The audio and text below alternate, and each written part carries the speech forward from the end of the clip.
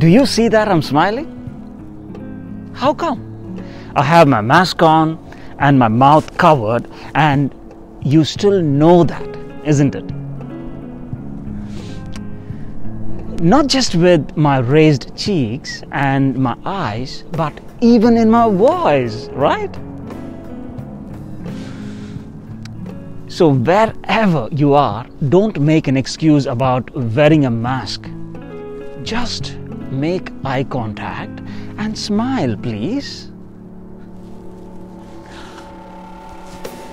You see, the benefit of a smile is not just that it makes you appear wonderful and positive, but it also makes your own experience pleasant. It makes you feel better, right? We often think of a smile as an outcome when something pleasant happens.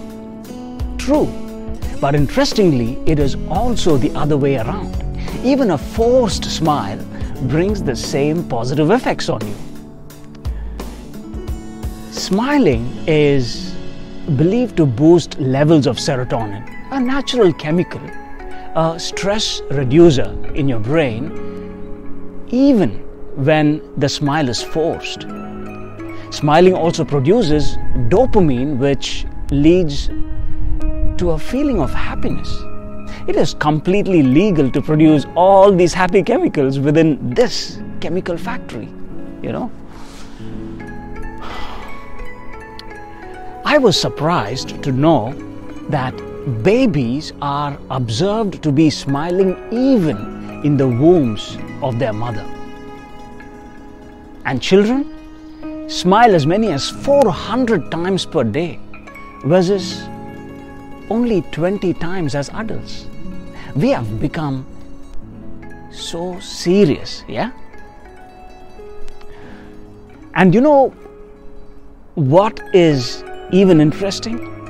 It is twice easier to smile than to frown. It only takes 17 facial muscles to smile versus 43 to frown, to be sad. I took up a challenge to myself and want to challenge you too. Start with, whenever you look at a mirror or your reflection anywhere, you will smile.